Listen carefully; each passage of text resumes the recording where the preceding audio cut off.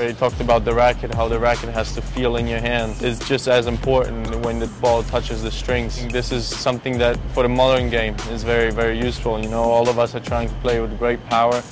And you know, obviously this string gives a little bit of more control, you know. Everything is getting faster, and obviously the polyester strings are getting faster as well, but it's nice to have something that you still feel like you can control the ball very well. Being quite a big guy, quite a tall guy, you know, power comes a little bit easier than control, and this string gives me great control with my power. I know what I'm doing with the ball, so I think this is a perfect string for me.